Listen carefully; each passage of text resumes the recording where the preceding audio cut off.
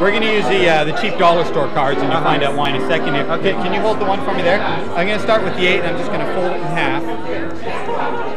All right, and then we'll take the 5 here. See, it doesn't matter. It's not that kind of card trick what cards they are. I'll just take 5 and we'll stick it right inside of the 8. Now I'll open it up so you can see that. All right.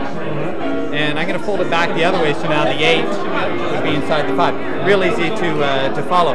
And the back design on the inside, right there? Yeah. Now, what I want to do is I want to put a warp in the 8 of hearts. Now, if I flick the card hard enough, it should work so that when I push through, the card will actually look like it turns itself inside out. Doesn't that look real?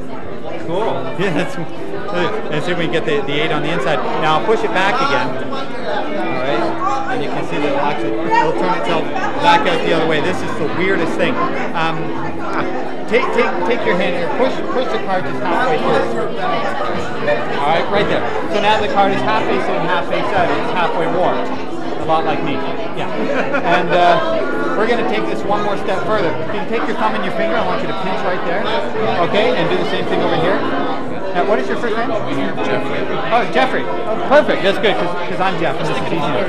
So Jeffrey's holding on to a card that's half face in and half face out. It's half warped. I'm going to prove it to you. I'll tear right down the middle.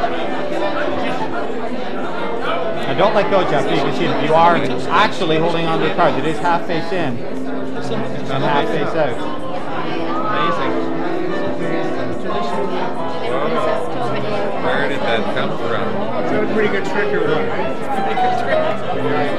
Incredible. Here. Let's give this man a hand. Come on, Jeffrey. Thank you so much.